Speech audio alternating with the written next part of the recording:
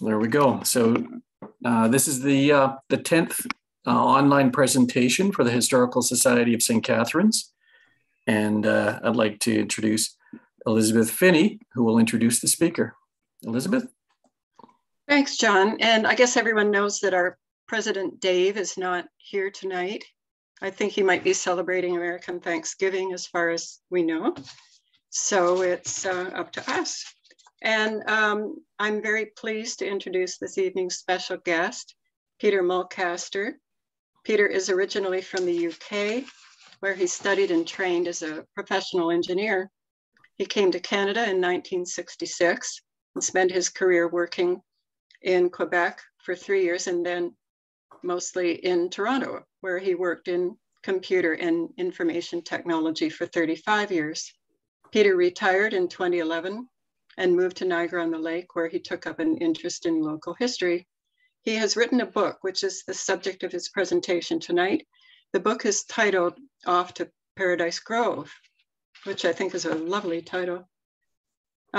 Peter is a member of the Canadian Railroad Historical Association Niagara Division. Just last week, Peter was notified that his book won the Canadian Railroad Historical Association's annual book award for 2020. This award came from the CRHA headquarters in Montreal. We congratulate Peter on this honor, and we welcome him to this evening's meeting. Peter.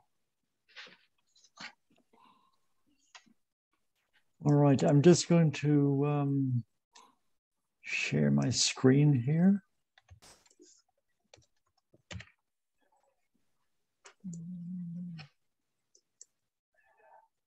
John, it says here that you've disabled participants' screen sharing. So I think you, if I could ask you to turn that back on, please.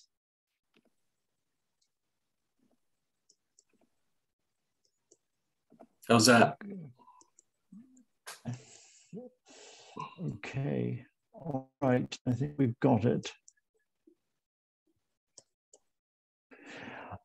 All right, so hello everyone. Welcome to my talk. Can everyone hear me all right? Yes.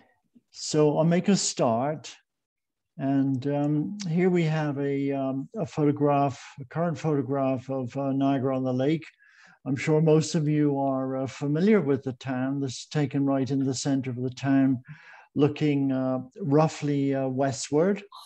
And in the center of this Queen Street here, we have the cenotaph, and off to the left, we have the courthouse building, which was built in 1847. If we come along the street a little bit further towards where the picture was taken, we have the main intersection there.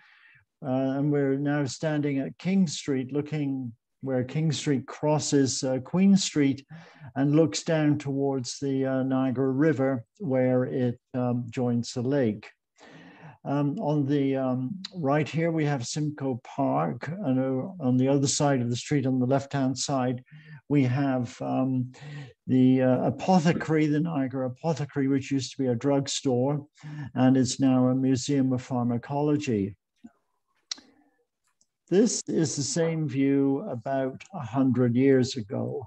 So it was totally different. We had two railway lines running down the main street. The park was still there, Simcoe Park. This building over here was Coyne's drugstore. The railway on the right-hand side was a steam train line run by the Michigan Central Railroad. And here we have a steam train coming up from the dock. Picked up passengers from a steamship coming in, obviously from Toronto. And then on this side, we have a track belonging to the Niagara, St. Catharines and Toronto Railway, which was an electrified railway. You can just make out the overhead wire here, which supplied the electricity. So at this time, Niagara-on-the-Lake was a railroad town, but it was state of the art. It was high tech at that time because we had not only steam trains, we had an electric train as well. So tonight I'm going to cover the history, talk about early development of rail around the town, and then as it came into the town, and then talk about the electric railway. I want to touch on railway safety a little bit, and then economic and strategic benefits, industry that developed. And then the last part is legacy, and what that means is what's left in town, what do we have left over. But first, a little bit of a history lesson. The predecessor to the, starting right at the top here, the predecessor to the steam railway that came into Niagara-on-the-Lake was the Erie and Ontario Railroad, which was a horse-drawn railroad, which was founded by John and Alexander Hamilton, who were the sons of the Honorable Robert Hamilton, who lived in Queenston. And it was just a railway drawn by horses, and it was really a wooden railroad. And what happened was that they nailed strips of wrought iron on top of the wood to make so the wood didn't wear out. The railway ran from Queenston up the escarpment and roughly along current day Stanley Street down to Chippewa, to the Welland River or Chippewa Creek. And then from there, passengers could take a ferry up the river to Buffalo, New York. The Hamilton brothers obtained a charter in 1852 to convert it to steam, but at that time they ran out of money. So a railroad entrepreneur called Samuel Zimmerman bought the railway from them and completed it and converted it to steam. And it opened in July of 1854. And this was the third steam railway in Ontario. And at the same time, he also bought the Niagara Harbor and Dock Company, which I shall mention later on. There was a major breakthrough for this railway because it then had another in March of 1855 when the Niagara Suspension Bridge opened. And this carried the Great Western Railway from Hamilton to Niagara Falls and then over the bridge to Niagara Falls, New York. So passengers coming from Niagara-on-the-Lake could connect to the USA at Niagara Falls. Another railway entrepreneur in 1860 by the name of William Thompson opened a railway from Fort Erie to Chippewa. So passengers then from Niagara-on-the-Lake could then go down to Fort Erie. And then at this time also the Erie and Ontario Railway started to have financial difficulties, so it was purchased by William Thompson. He combined the two railways and renamed them the Erie and Niagara Railway. But almost as soon as he'd done that, he ran out of money and leased the whole thing to the Great Western Railway to avoid going bankrupt. When their lease was, it was quite expected the Great Western Railway was going to purchase the branch up to Niagara-on-the-Lake, but they did not.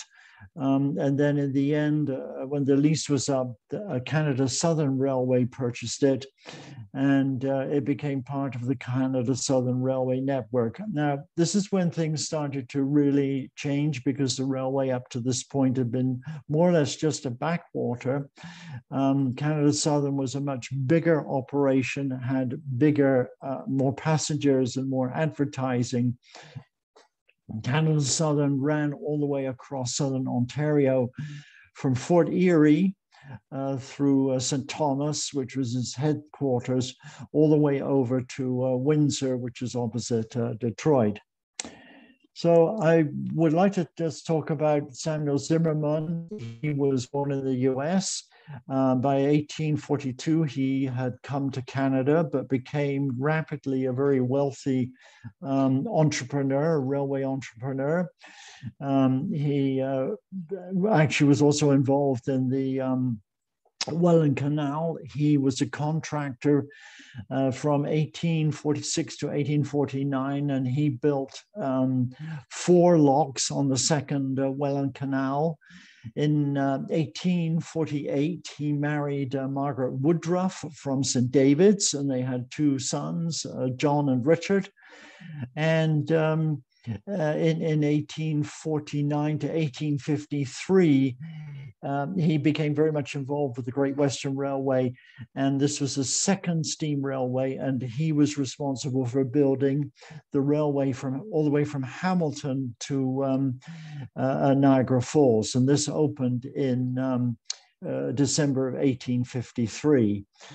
Unfortunately, he died in a train accident at the age of 42 in 1857, which was very, very unfortunate. But he was involved in many, many things. He was involved in railroads all the way up to Toronto and right up to Port Hope and into that area there. So, and during this time, he became very wealthy, owned lots of property. He started a bank in Niagara Falls and also opened the Clifton House Hotel.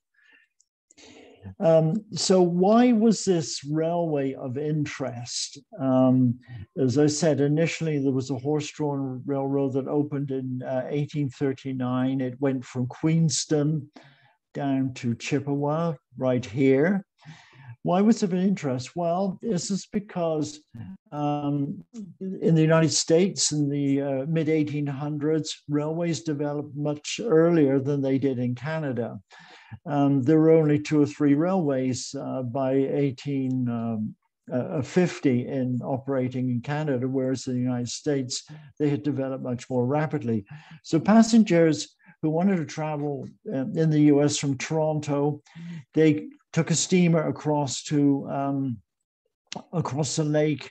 It stopped at Niagara-On-The-Lake, but also sailed up the river to Queenston. At Queenston, they got on the horse-drawn railway, went down to Chippewa. They got onto another ferry and went up the river to Buffalo. And then in Buffalo, they could catch a train to the East Coast, Boston, New York, and they could also travel west.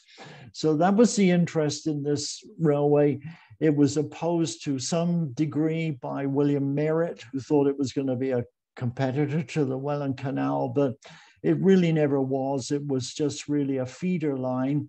So it was extended, as I said, steam in 1854, now all the way from Niagara-on-the-Lake to Chippewa, and then eventually all the way down here. And in 1873, a bridge opened across the river here into Buffalo, so you could travel by train nonstop. Here are a couple of early publications pertaining to the Erie and Ontario Railroad. On the left, we have the opening notice, which talks about the trains. And then on the right-hand side, we have a timetable, and you can see that it only costs $2 to go from Buffalo to Toronto all the way. The train journey from originally from Niagara-on-the-Lake to Chippewa took about an hour, and sometimes longer because the trains had to stop for fuel.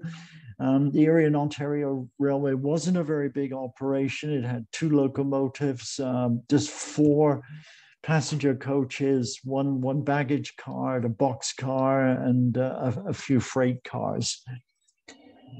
Here is a very interesting watercolor which shows the waterfront at Niagara-on-the-Lake in 1854. It's a little bit overemphasized, but it shows the railway coming down King Street and then curving and then going along the waterfront, and it ended here in front of the warehouse, which was built in 1834. But remarkably, there's a number of landmarks on this watercolor, which luckily we still have in town. Here is Fort Mississauga, which was just recently restored by the government of Canada last year. Here we have St. Andrew's Church. We have the courthouse right here. We have St. Mark's. We have St. Vincent de Paul. And interestingly, there's a lot of industrial buildings here which were owned by the Niagara Harbor and Dock Company, where they built steamships, including this one in this picture. And later on, Samuel Zimmerman turned this enterprise into building rail cars for the railway. This is the earliest photograph I have of an actual steam train coming from Niagara on the lake. It is passing a stop which is called Falls View, and the trains would stop there so tourists could look out over and see the falls. Here's Horseshoe, there's American Falls, and just see the suspension bridge in the background, and just make out the Clifton House Hotel, which was owned by Samuel Zimmerman. I believe this photograph was taken from probably one of the windows from the Loretta Academy. So I want to get back to the history lesson because Canada Southern, as I said, opened up the line to more traffic, to more people. And then Canada Southern got into financial difficulty, and in 1876, they were bought out by Cornelius Vanderbilt. And he was a huge railway magnate in the United States, immensely rich. He owned the New York Central Railroad and many other railroads. And so he bought Canada Southern, and including the piece that came up to Niagara-on-the-Lake. So why did Vanderbilt buy this Canadian railroad? Well, as I mentioned, the main line for Canada Southern ran from Fort Erie, which was now connected to Buffalo, and it ran all the way over Ontario to Windsor, which is opposite Detroit, and there was a ferry service to take the trains over to Detroit. It was a strategic purchase for Vanderbilt because now his trains could just, going from Buffalo to Detroit, they could just go across southern Ontario. Before, they had to go all along the southern shore of Lake Erie, Cleveland, Toledo, and then up to Detroit. And thereby he saved about 120 miles of journey by purchasing this railway. In 1878, the Vanderbilts, in this case his sons, William Vanderbilt, they executed a proxy takeover of the Michigan Central Railroad. Michigan Central Railroad was in financial difficulties. Their shares were down. The Vanderbilts purchased a lot of the Michigan Central Railroad shares, and it was of interest to them because Michigan Central ran from Detroit. Their main line was from Detroit over to Chicago, and most of all the other railways running in northern and southern Michigan. So it was a big operation. And as I said, they executed a proxy takeover. This means you buy enough shares so you have enough votes, and you convince a lot of other shareholders that the existing board of directors are incompetent, and the shareholders vote them out.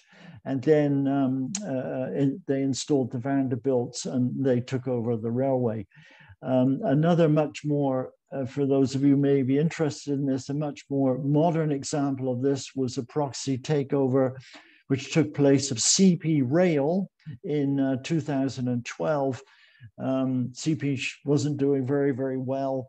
The shares were down, and Bill Ackman of Pershing Capital Management took over CP Rail, and they installed Hunter Harrison as the CEO. And I think eventually the CP shares went from $60 up to about $200. Anyway, as part of this takeover, the Vanderbilts amalgamated Canada Southern with Michigan Central. So Michigan Central ran the lines into Niagara-on-the-Lake. The heyday of the railway for was from about 1880 up to about 1920. And then in 1926, at that time, the automobile started to have an effect. Passenger service declined, and so passenger service with Michigan Central from Niagara-on-the-Lake was terminated. The railway was kept open as a freight line at that time. There were about 2 freight trains a day, but eventually dwindled down to 1 a day and then 1 a week by the time it closed in 1859. So it just wasn't economical at that time. So here's some examples of the kind of coverage that the railway got when Michigan Central took it over, because Michigan Central was now part of New York Central. So it could advertise to customers right throughout northeastern United States as well. So it talks about trains here, 3 fast trains daily, and they stopped from 5 to 10 minutes at the Fallsview station. So this was obviously a tourist operation as well, and became very, very, very popular. And as you can see on the right-hand side, Paradise Grove is mentioned. The banks of the Niagara River, beautifully located grove, ideal for picnic, etc., etc. So this is where the link to Paradise Grove comes. And then on the right-hand side, you can see a Michigan Central ticket. And Paradise Grove here is an actual stop, an actual location that you could go to. This ticket actually here was punched for 55 cents for a journey from Niagara Falls to Buffalo. So it seemed to be quite cheap to travel at that time. So here is a picture of actually one of the trains stopped at Fallsview. You can see how nicely manicured the lawn is. They did a beautiful job so passengers could get out of the train, look over and see the falls. I believe this building up here is part of the Loretto Academy. You can still get this view today if you go along Stanley Street and then just turn east on Livingstone Street. It kind of ends about here. You can look out over the falls and you can look down this embankment here, and you can still see where the railroad used to run. Now I'm going to switch to where the railway came into Niagara-on-the-Lake. This is a map from 1909. So just to familiarize you with the map, but you may not be aware of the town completely. But anyway, some of the main locations. Here is Queen Street right here. This would be the location of the courthouse. Here is Fort Mississauga. Here is Fort George. Here is Mississauga Street, the main street coming in. This area used to be a military reserve, but it's now the golf course. The Show Festival Theatre would be roughly about here. Queen's Parade goes across here, which is now called the Common. It was a military reserve at that time called, and actually called Niagara, Camp Niagara. So in red, I've indicated how the railway came into town. It came in from a southerly direction from Niagara Falls. It split into 2 branches, and this branch ended up by being the main branch, came in like this, and then along King Street, and then down to the dock area where it could pick up passengers coming in steamers from Toronto. There was another branch which came in through across the country, across John Street. And then you can just make out here the wording. It says Paradise Grove. So it's a wooded area to the east of the town, which is a natural savanna type environment with many species of trees, many of which are mature oak trees. A very beautiful area. And there was a little spur here, a siding, where they could park the passenger coaches, where passengers could come and spend the day. This extension here was added in about 1900, and it was called the Military Railway, and it provided service for the the military operations that took place here.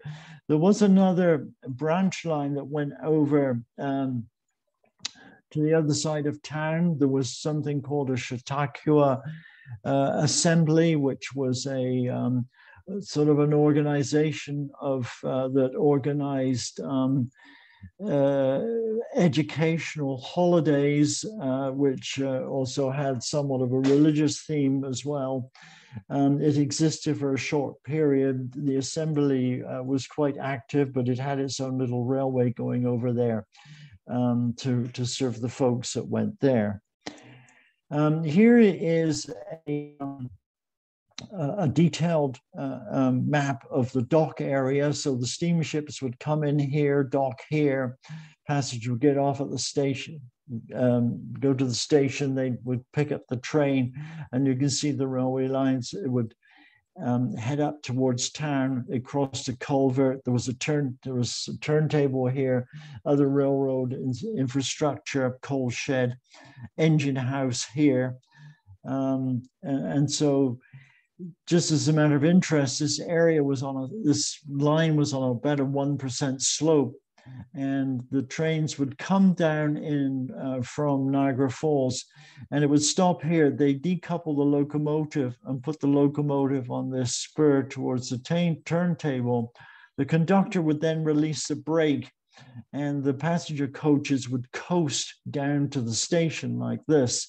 The reason for doing this, they decoupled the locomotive, they could move it over to the turntable, turn the locomotive around, put it back on the main track, it would reverse down, ready to pick up the passenger coaches to leave.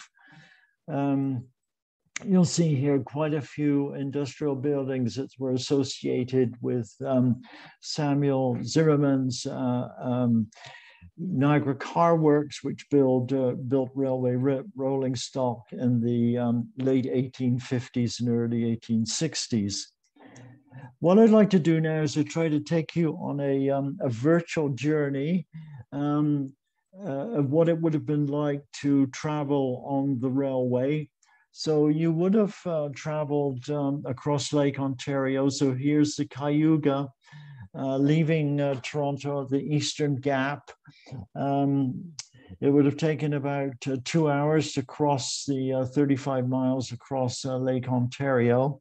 And here you would arrive at Niagara-On-The-Lake, and you can see the little station here. It also served as a ticket office for the steamship company. You can see here there is a train waiting to take you further on your journey. This is the warehouse here, which has been a constant feature in the dock area. Then we're now looking down on the dock. Here, as I said, is the station. You can just make out the locomotive here with the train and the track leading up towards the town. Here we are in front of the train, fine crew assembled. I've only been able to identify one of these people. This is Edward Keith here. He lived in town on Delater Street. He was employed by Michigan Central as a fireman and later got promoted to a locomotive engineer. As we leave the dock area, this is Melville Street here, we pass one of the long gone, well, not too long gone, landmarks of the town, the Lake House View Hotel, which existed for many years and unfortunately burnt down in 1998. And as we come up from the dock area, we come up about a 1% grade slope, because when you get up to King Street and Queen Street, it was quite a bit higher. So this is the embankment, and then you cross the bridge over Delater Street. This is Delater Street here. This water trough here, which was used to water horses, is still there today. This bridge here was originally a wooden trestle, and this was all a wooden trestle along here. But it was filled in the 1870s, and then it was replaced by a steel bridge with masonry abutments in the 1880s. Residents of the town from the railroad days always referred to this as the trestle, never the bridge, because it was originally a wooden trestle. Here we are back up on crossing Queen Street, and we know this is very close to 1920 because this is a Ford Model T from 1920. And now we'll see some scenes of us leaving town. Here we are. We have passed Queenston. We have just passed the St. David's Station, and we're crossing over York Road, which runs between St. David's and Queenston, climbing up the escarpment. Now, this is quite a steep slope. It's about a 2% slope. That's about as much as you want with a steam train. So it took a very long route up the escarpment, and this line ran all the way over to the St. David's Gorge, and then swung around and then swung south into Niagara Falls, and then on to Chippewa. And here we are crossing Chippewa Creek. And we can see the train heading southwards. I mentioned that the line was referred to locally as the Paddy Miles line or the Paddy Miles Express. Paddy Miles was an Irish immigrant. He was born in 1841, immigrated to the United States, but by 1864 he was in Canada. And he got a job as the train's conductor. Now, this would have been with the Erie and Niagara Railway at the time. And he was known for his sense of humor, looking after customers, looking after the baggage. In fact, he was the general go-to person to make the railway run, and was very much very helpful to customers. And sometimes it was heard that he was able to produce food and cook meals on the train journey. And he must have been incredibly successful because he lasted through 3 employers, because after the Erie and Niagara Railway was bought by Canada Southern and then by Michigan Central, they all kept him on. So he worked for 38 years and finally retired in 1902. He was a local man. He married Maria Manafort, and they lived in a house on King Street. And then here we are finally arriving at Union Depot Railroad Station in Buffalo, New York. I actually knew somebody who took this journey. I had an acquaintance in Toronto. Unfortunately, passed away in 2018 at age 103. But when he was a boy in the early 20s, he used to take the steamer over in the summer to Niagara-on-the-Lake, and then took the train down. He would get off on the other side of the bridge in New York at Black Rock, where he would be met with his uncle and aunt, and he would spend the summer with them in Orchard Park, New York. So I asked him what he thought of the train journey, and he said the boat was fine, but the train was rather slow. So anyway, at least I had met someone who traveled on the train. I'm actually about halfway through my slides, and I don't know whether it'd be appropriate. If anyone has any questions, I can stop and we can have a brief answer a few questions if anyone has any burning questions, or I can just move on. What would you like to do, John?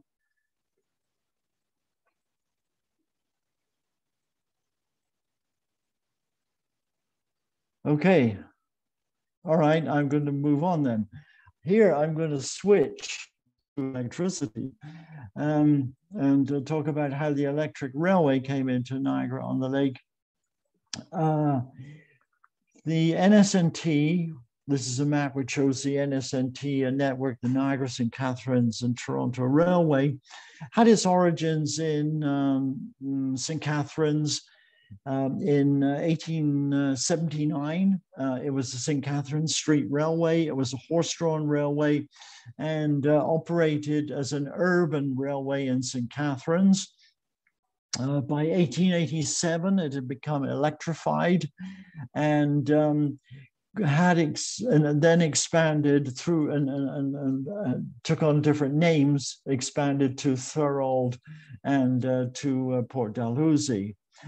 There was also a steam line going over to Niagara Falls. There was also an urban electric railway service in Niagara Falls. In 1899, a company was formed called the Niagara-St. Catharines and Toronto Railway. I should refer to it as the NS&T, to buy up these different railways and amalgamate them into one single network.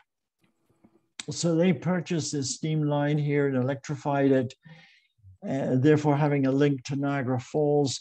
They then also purchased this urban streetcar service in Niagara Falls. So they had a service from Port Dalhousie through St. Catharines to Niagara Falls. They later then extended the railway down south to Fonthill, Welland, and onto Port Colborne.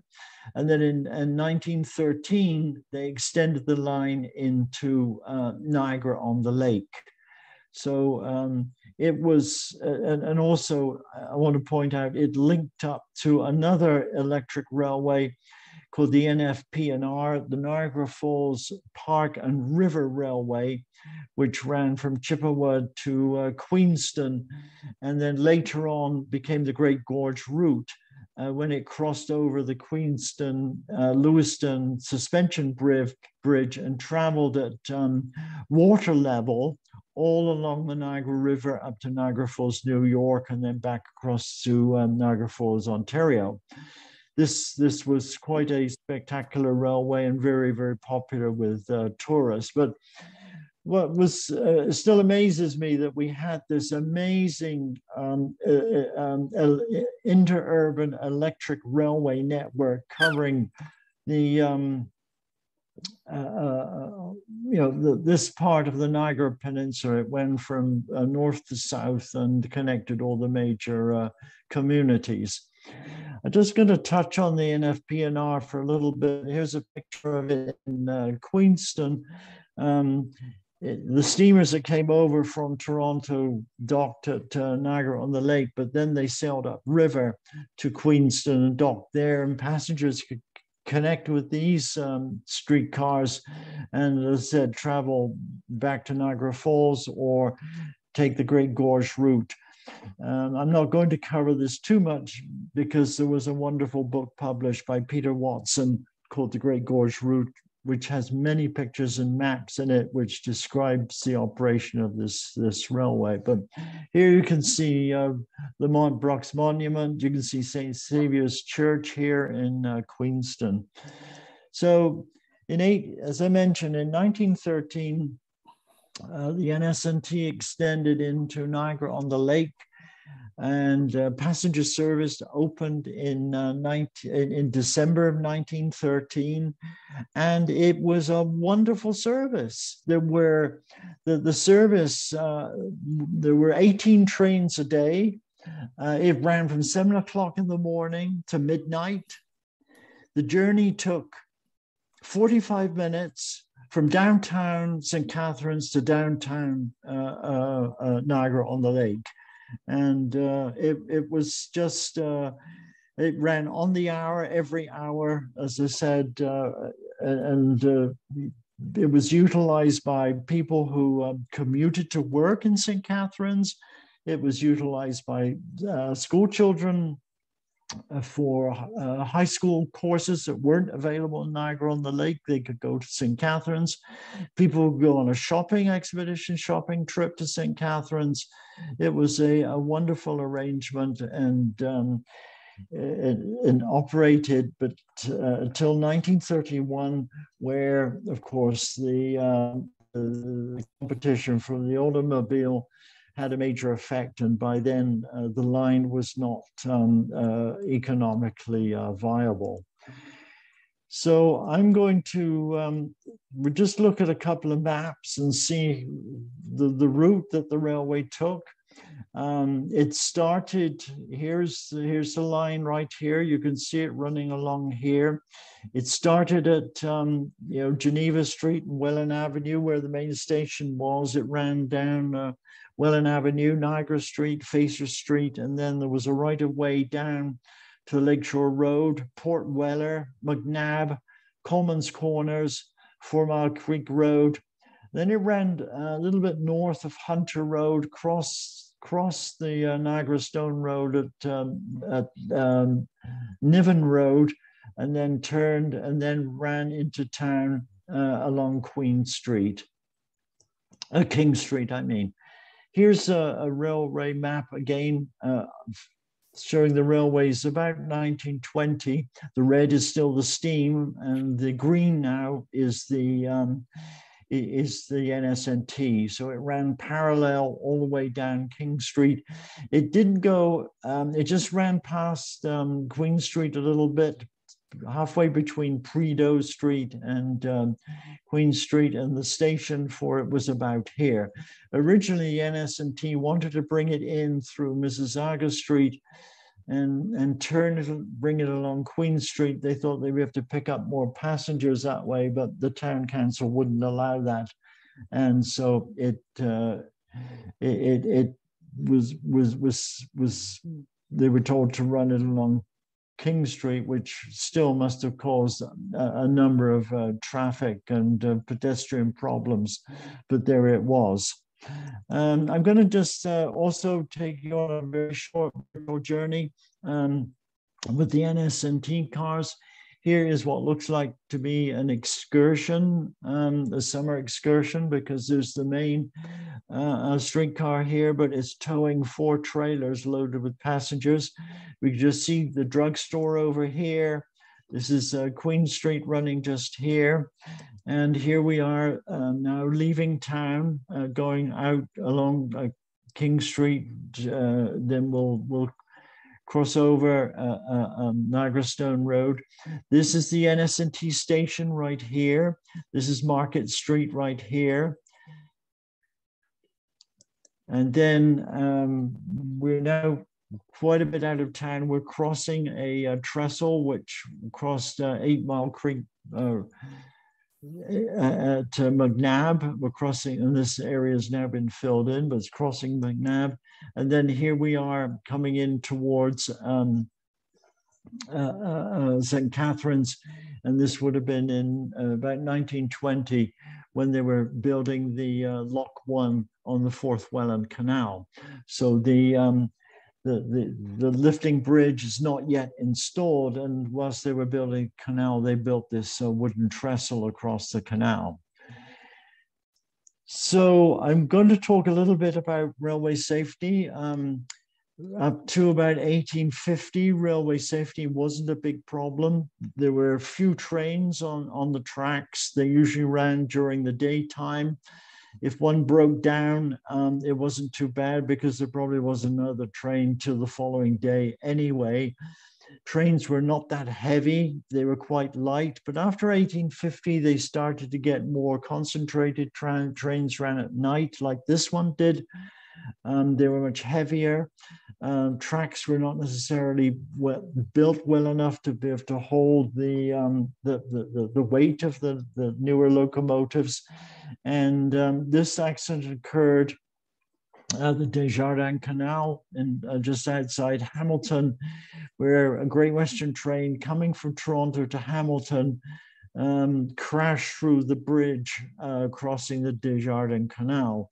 And what was resolved that happened here was that just before the locomotive got to the bridge, which was a wooden structure, its front axle broke, and the front wheels came off the track and were just disengaged really from the locomotive. But as it came to the bridge, which is a wooden structure, it just tore apart the structure of the bridge and then crashed into the frozen canal at that time. Some 60 people lost their lives, including Samuel Zimmerman, who was in the last passenger coach. He died at the age of 42 in 1857. And so this had, going back to the railway, which was run into Niagara-on-the-Lake at that time by Erie in Ontario, it lost his support, it lost his promotional, it lost his financial backing. And from that time on, till 1863, when it was purchased by William Thompson, it really got into financial difficulty. So it had an immediate effect on the railway in Niagara-on-the-Lake, and it was a sad loss for him, dying such at an early age. There was a railway accident locally, which I have photographs of, 1913, at just between Queenston and Niagara-on-the-Lake. A Michigan Central train derailed. Someone had tampered with the switch, and the train went off the tracks. There was one casualty. The fireman, Clarence Parker, died a day later from his serious injuries, and he's actually buried at St. Mark's Church. I had mentioned earlier the NFP&R railway, and there was a serious accident on this in Queenston in 1915. This picture is not to do with the accident, but it shows car 684, and it was car 685 which actually crashed. The car started at the top of by Brock's Monument. It started to rain, and a large crowd of people, fearing they would get wet, jumped on the train. The train had a capacity of 80 people. Some 160 people got on the train. As it went down the slippery tracks, which is almost a 6% gradient here, the overhead trolley came off, and the car lost its power. Therefore, the driver could not put it into reverse. And then further down, it had a brake failure. It managed to get round to two of the curves, but on the third curve, it derailed and rolled down an embankment, and 15 people died in the accident. And about 90 were injured in all. So it wasn't a very pleasant situation. Now to talk a little bit about economic and strategic benefits, travel and tourism, and I'll go through agriculture, fishing, and then industrial things, and then end up by talking about the military. So as I mentioned, the heyday of the railways was from about 1880 to about 1820. Niagara-on-the-Lake had 8 major hotels, and of course many other bed and breakfasts and overnight lodgings that people would go into. The best known one was the Queen's Royal Hotel, which sat just on the banks of the Lake Ontario. I'd mentioned that there was a railway going over to the Chautauqua Assembly. This is the Chautauqua Hotel, which was quite substantial. There was another hotel in the Chautauqua area. Excuse me. Excuse me. So on summer's day, the steamers from Toronto would bring hundreds and hundreds of people over for activities such as tennis, swimming, hiking, horse riding, bowling. They could go boating and do a number of things, which made it very attractive. Here's a picture of Paradise Grove. You can see the sort of pleasant wooded area. It looks very much like this today. There was a carousel there for a short period of time. There was a pavilion there where there was apparently lager beer was served, and there was dancing. So, and I hope it was only on Saturdays that happened, not on Sundays. And so it was very popular for excursions coming up from Buffalo, and it was advertised people would come up from Buffalo for the day and spend the day in Paradise Grove. They could go over to the river and swim. Local boys had rowing boats and would take them out for little trips on the river for 10 cents an hour. as you know, Niagara-on-the-Lake and the whole area is blessed with this our subclimate where we can grow soft fruits such as cherries and apricots, nectarines, peaches, and grapes. And here's the railway coming from Queenston into Niagara-on-the-Lake. I point this out, there were two spurs coming off, one at Larkin Road and the other one at line 6. This is for the Larkin farm, and this was for the Fisher farm. There were also spurs coming off the NS&T track. There was particularly one at the Hunter farm just off Hunter Road. But this will give you some idea of the operations that took place. This is the 1930s. And we're at the height of the peach harvesting season. And in this lower picture at the Fisher farm, we have 6 refrigerator cars here. So, you know, these cars took an enormous amount of fruit. So it gives you some idea of the scale of the operations that took place during the season of the fruit growing industry. And of course, the railways facilitated the growth of these industries, which then led to, of course, fruit canning as well. So we had 4 canning factories in and around Niagara-on-the-Lake. We had the Union Jack Company, which used to occupy the parking lot of the Prince of Wales Hotel. We had the Delhi Canning Company on the dock area, which was later taken over by Canadian Canners, and they moved up to John Street, and they had this large operation which employed almost 200 people at John Street. This building now, of course, has now been converted, and this is a Pillar and Post Hotel. There was another canning company in St. David's and another one at 4 Mile Creek. Fishing was also very big. You know, before the railways came, fishing was just locally. People, the fishermen who caught their fish couldn't really send it anywhere because they didn't have the transportation or the facilities. But once the railways came, then the fishing industry expanded.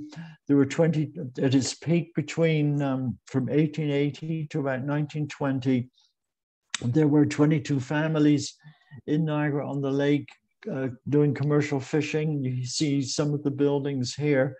There were fishing huts, or there were fishing markets where they would gut and pack and ice the fish. And I've just showed this photo down here because here's a refrigerator van. And at the peak of the industry, there were 2 vans a day going out with fish. And Lake Ontario was a wonderful source, had been a wonderful source, an abundant source of fish.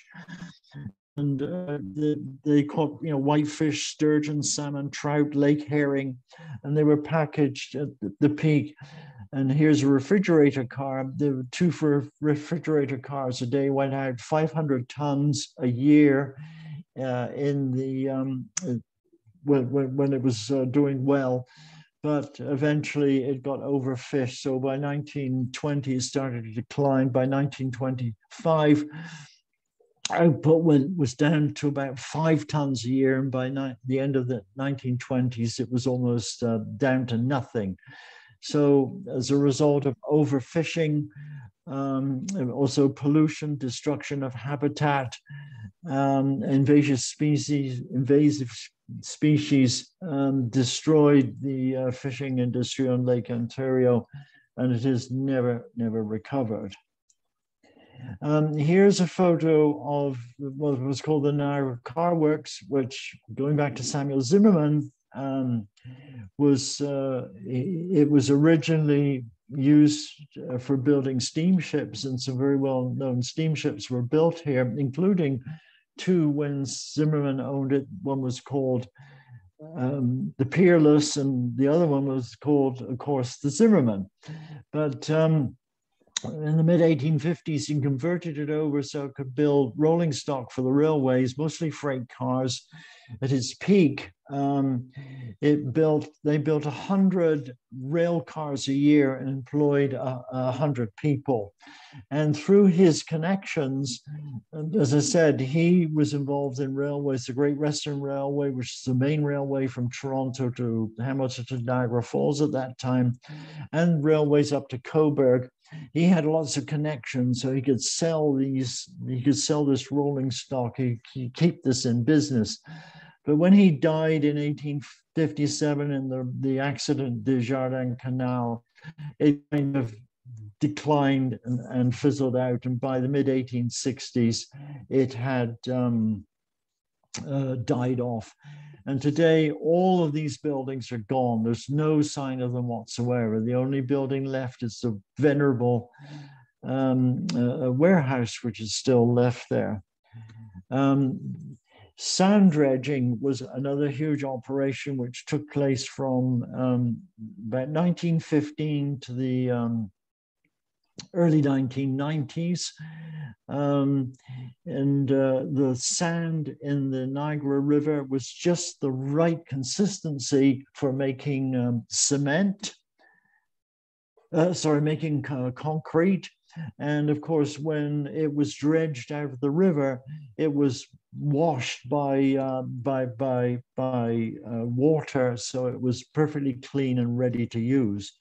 So at various times, there were up to 4 dredgers working away, taking the sand out of the river, and there was a period in 1921 which coincided with some of the final stages of building of the Adam Cernenbeck generating station, where they were taking 4,000 to 5,000 tons of sand a day out of the river, and there were 15 to 20 freight trains going through the town a day to take sand to the generating station for its construction, for pouring of concrete for the station and for the power canal. And all this dredging there was no environmental control over it. It irreparably changed the flow of the river into Lake Ontario. And as I said, it finally stopped in 1990. There was a plant that made cement called the Usher Cement Works in the Niagara Escarpment. There was a naturally occurring layer of natural cement. So as the railway went from St. David's up the escarpment towards Niagara Falls, they mined into the escarpment. They mined the naturally occurring cement and put it in firing kilns, fired it, and then milled it, and then loaded it into 300-pound barrels and loaded them onto these freight cars and shipped it out. This plant produced about 45 tons of cement a day up till about 1905. Unfortunately, this cement took 24 hours to cure, and then Portland cement was invented, which took 6 hours to cure. So they went out of business, although this was a far superior product. Want to talk about the military. The common area which exists today was a military camp called the Niagara Camp. It started off in the late 1800s, but became very important in the early 1900s, and then very strategic for the First World War. Niagara-on-the-Lake was perfectly suited. It had these wide open areas for military training.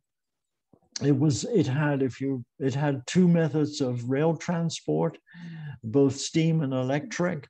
It had the steamships coming over from Toronto. So from a transportation standpoint in that era, it was perfectly suited to act as a military camp. And indeed it did. Recruits came in, they trained for 14 weeks, and then they were shipped out. So the logistics were incredible here. Of the 619,000 military personnel Canada sent over to Europe in the First World War, 80,000 of these recruits came through for training at Niagara-on-the-Lake. So at any time at this camp, there was about 18,000 recruits training to be soldiers on the site. So the transportation in and out, logistics of material and equipment coming in and going out was enormous. And you can see some of the troops here boarding trains. This is actually John Street right here, and the train track was over here and the camp was over on this side over here. So it must have been a lot of people. As I said, about 80,000 recruits and then soldiers came through the camp. Now just going to come to the last part, and I'm going to talk about the legacy or what's left over. So we look at the dock area. We have two buildings which are currently, or main buildings which are left over, the warehouse and the American Hotel. And infrastructure things, the culvert, the remains of the turntable are there, and there are some remains of the engine house, which we'll take a look at. So here is the dock. Here is the warehouse, which was built in 1834, but you can see now the whole dock area is now owned and run by the Niagara-On-the-Lake Sailing Club. And they have reused the warehouse is now their clubhouse, so it's been well used and taken care of. The building itself is very, very well built from an inside standpoint. Here's the American Hotel. It's now called the George III Inn. So those are the only two main remaining buildings. We look at the infrastructure. There was a culvert that went over a little stream. This is what it looked like before it was restored in 2018 by the TAM. They have an ongoing restoration project going in this area. So we're very thankful. They've done a beautiful job in restoring it back. It was getting some water damage on the other side. Here is the turntable, all that remains of it. There's only about half the stones of the outer foundation wall.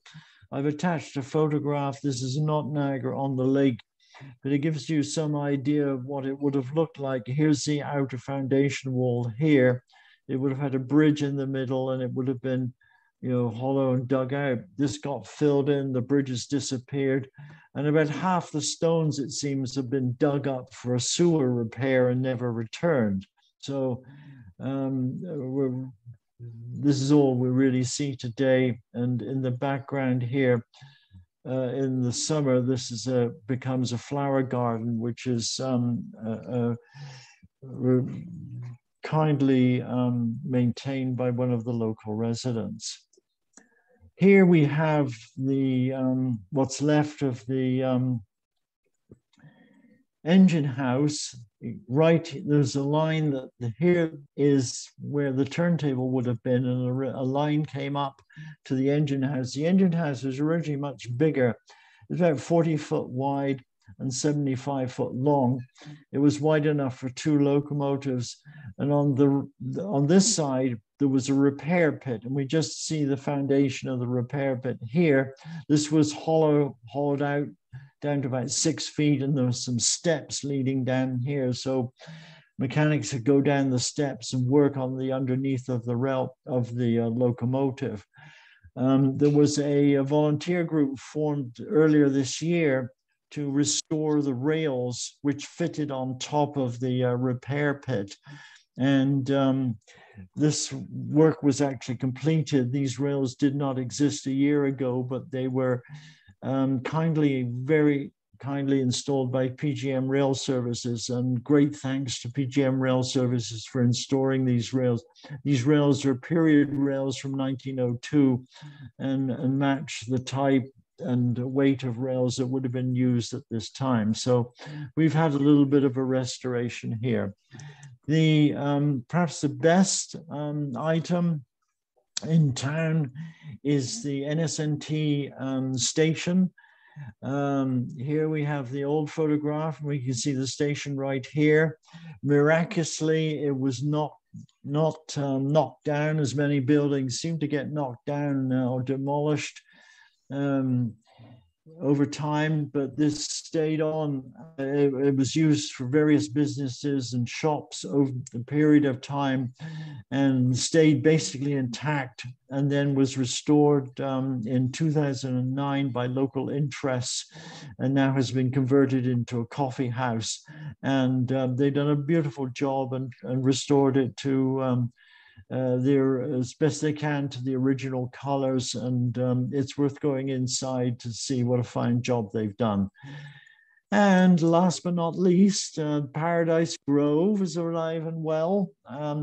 This is a photograph from this spring, which shows one of the footpaths going through Paradise Grove with many mature oak trees in view, and there is a couple of signs of where the railway was, but it's not immediately apparent. So that is my final slide. But just to say, in case I missed anything, and thank you very much for your time. In case I missed anything, it's in the book, and 143 pages and lots of pictures. If you're interested in it, it's available for sale. Contact me by email. There is also a Kindle electronic version available. If you live locally in Niagara-on-the-Lake, or I come to St. Catharines quite often, I would undertake to hand deliver them. If you live out of the area, then postage would be involved, but do contact me at my email, and I can help you out. So thank you very much for your time. Thank you. Thank you, Peter. Is there any questions for Peter at this time? People can unmute their microphones on the bottom left-hand side of the meeting. So there's a little microphone there. Just click it to unmute yourself.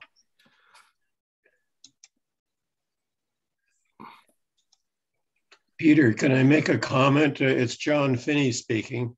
Yeah.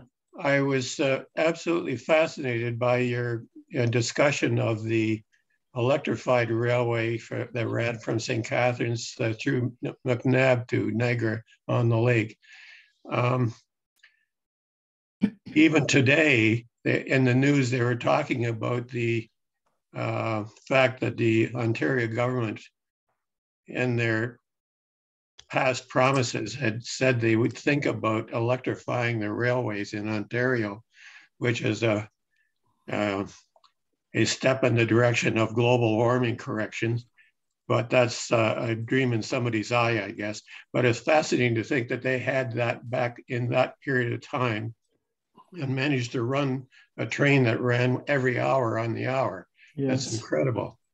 Yes, I've had many comments about this. This was an incredible network, and it nearly got connected to Hamilton. There was the NS&T had a charter to extend their line to Hamilton, which they never did because of financial reasons. But the Hamilton, Grimsby and Beamsville Electric Railway ran a line out from Hamilton through Stony Creek, Grimsby, Beamsville. It got as far as Vineland at Victoria Avenue and stopped. And they also had a charter to bring it into St. Catharines. But the problem was finding the money to build some sort of structure to cross the 20-mile creek, which the 20-mile creek ravine, which was a problem. But we were very, very close. As I said, electric railway came to Vineland, and so that was almost within spitting distance of St. Catharines.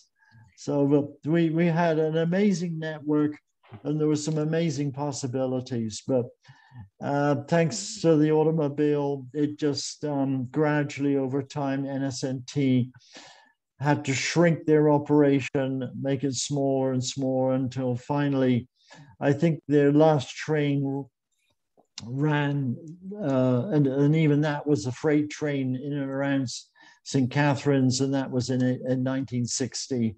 And since then, it's basically all gone. Just as a side comment, Peter, you can correct me if I'm wrong, because you're more of a railway historian than I am. But I believe the electrified railway in Ontario was one of the main reasons why Ontario ended up with 25 cycle AC power that was developed in the early part of the 20th century. I think it was because back in the day, they hadn't developed technology that allowed them the power that ran electrified railways came from rotary converters, I believe.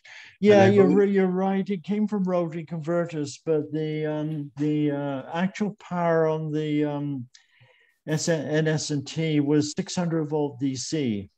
Yes. So they took the power coming from Niagara Falls and converted it. And you're right, it was 110 25 cycle. And they, through rotary converters or other means, they converted it to 600 volt DC. Yeah. The actual origins, from what I can understand, of the 25 cycles was the industrial machinery, industrial electric motors at the end of the 1900s operated on 25 cycles. And so most of the power generated was 25 cycles until we gradually converted to 60 cycles. But it was the actual electric motors that were used in industry that were wound to run at 25 cycles that created the need originally for 25 cycle AC electricity. Okay, thank you. You're talking about my next project, actually. What is your next project? Well, I'm interested in hydroelectric generation, and I'm interested in looking at the history of the development of hydroelectricity in Niagara, particularly Sir Adam Beck 1, because it was the world's first mega hydroelectric project. And it's been running now. It started producing power in 1922. And so it's been running for 100 years. Next year will be its 100th anniversary of running, producing renewable energy for 100 years very efficiently and very effectively. I think it's an amazing achievement. So I'm interested in that and the history of how they built it. And so I'm trying to do some work on that. All right. Where is the, you showed the old turntable? Yes. Where is that exactly? So here is, well, are you familiar with the dock area, or yeah, are you yes. familiar where the marina is? Yes, yes. So this is Melville Street. Right. And this, as I said, was the American Hotel. This is where the jet boat tours used to take off from. Right, yeah. And then you go right down to the front here. Now, this is called River Beach Drive now, where the railway used to run. And then there was a little road leading up from here called Turntable Way. So it's at the corner of River Beach Drive and Turntable Way, and you'll see the turntable, and there's a plaque there. We're interested in trying to get a permanent plaque here. And if you walk along the roadway, it stops here, and then you'll see the culvert right there, and you can walk right over it. And just up here, this leads into Delater Street, is the foundation for the engine house. Oh, right, Next street up here is Ricardo Street right here. Right. Okay. Okay, right, thanks. figured that's where it was, and just off to later there. Yes. Any more questions, anyone? No more questions? I don't see any hands. Gail, do you have your hand up? Yes, I'm not able to use chat. I'm just not technically skilled enough. And I was more concerned about the woodland area where Paradise Grove is along King Street, because we used to know people that lived in there. And is there any development that you know of, Peter, that is going to happen in that area? Well, why don't I go back to the map? It's just that I'm, as part of the Historical Society and interested in heritage, I really would like to know that that's going to stay preserved. Well, you see, it's been encroached. I don't know of any new development, but it's already been encroached upon, because here is the Shaw Festival Theatre. Right. Okay. Here they built the Niagara Parks, donated to the town or donated to Ontario government land here for the Niagara-On-The-Lake Hospital, which is going to close down and they're going to redevelop it. There are a couple of retirement communities which have been built in here. Yes. Land which was given by Parks Commission to the town. So there is a little industrial place in here as well. But I don't know of any more development that's going to take place, but you never know. The trouble is, it's already been encroached upon. There've been precedents that have been set. And, you know, if someone will come forward and say, yeah, we want a new this or a new retirement home. But so far, this whole area is still much. It's now called the Common, of course, and Paradise Grove is over here.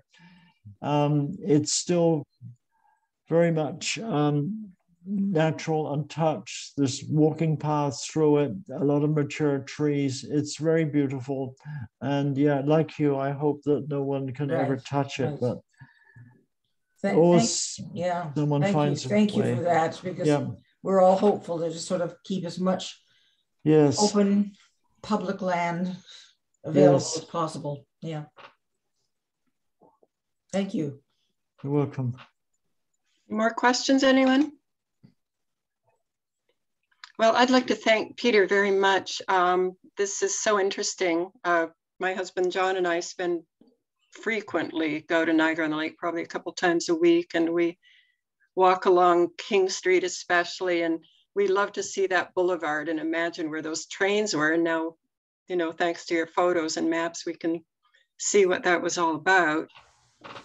And the whole peripheral really history that you showed, and the geography and all the influences that I hadn't really thought about before. Very interesting. And congratulations again on your book.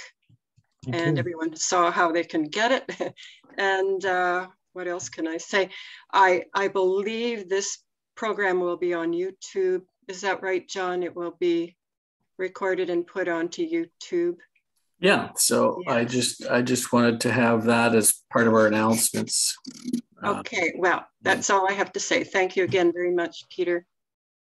You're very welcome. Thank you for having me. Yeah, it was really an interesting, an interesting picture of early Niagara and then the rail network that connected us all, and you could see everything from, you know, getting the peaches out and getting people in their daily lives, getting the kids to school, getting tourists in. It really was a wonderful time, you know, 150 years ago or so. So a very fascinating presentation, Peter, and it will be on YouTube. And as I said at the start, this is the 10th in our series of recorded Historical Society presentations on Zoom. They are recorded and put onto YouTube. So any of our earlier lectures and this one will be visible on the Historical Society channel on YouTube. So all you have to do is go to youtube.com, type in Historical Society of St. Catharines, and you'll see all of the videos of the lectures that we've had in the past. This one will be up probably within the next 48 hours. I would also like to say that membership in the Historical Society, which supports our work to increase the knowledge and appreciation of history in the St. Catharines area, includes maintaining the website, the quarterly newsletters, and our lecture series. So I'm just giving you a friendly reminder to renew your membership for 2022. The membership year goes according to the calendar. So 2022 memberships will be due starting in January. It's only $15 for a single membership and $20 for a family. And the directions on how to join the society or to renew your membership are on our website, which is stcatharineshistory.ca. And there's no periods in there other than the .ca. So stcatharineshistory.ca. And so we will be taking a brief break the month of December. We won't have a presentation, so we're returning in January. So that's only 2 months away, and that'll be with Brian Narhi speaking on the mill races in St. Catharines. We've got Dr. Ian Ellingham, Understanding Ugly, the Human Response to Buildings in the Environment. And in March, we've got David Hemmings, Was Your Grandmother a British Home Child? So a real variety of interesting historical presentations coming up in the new year. We hope to see you then. So thanks everybody for joining us tonight, and thank you for becoming a Historical Society member. Thank you, everyone. Bye now. Good night. Bye. Thanks again, Bye. Peter. Thank you. Thanks, John. Bye. Bye-bye. Bye-bye.